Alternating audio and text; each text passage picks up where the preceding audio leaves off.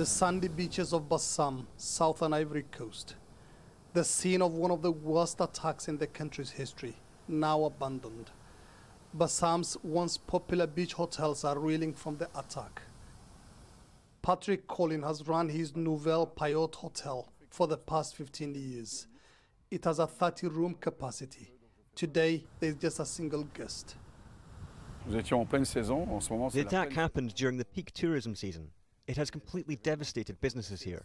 No one is coming to Bassam anymore. On the 13th of March, 6 masked gunmen stormed the beach and fired indiscriminately at beachgoers. 19 people, including 4 foreigners, were killed. Flowers still litter the scene of the attack. It's a place those who lost their relatives come back to with great reluctance. The attack that happened here could not have come at a worse time for Ivory Coast. In the past 2 years, the government had invested hundreds of thousands of dollars to boost tourism, part of an effort to turn around an economy devastated by years of conflict. Bassam was not just popular with foreign tourists, but was also much favored by locals, including children of all ages.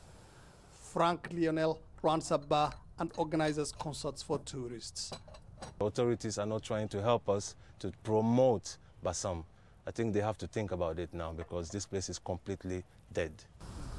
He says the massive police presence in Bassam is not helping either. I've traveled around the world and I haven't seen a place where the police have to charge you, and then when you come, the police will charge you again. And then what is all of this? That's why I said, the authorities here, they have to organize themselves, honestly. If they want Bassam to come back as before, they really have to come and stop all of this, like we call monkey business. With our salt here still fresh in the minds of many, the people of this sleepy Atlantic weekend getaway are bracing themselves for a long spell without tourists. Mohammed, Adow, Al Jazeera, Bassam, southern Ivory Coast.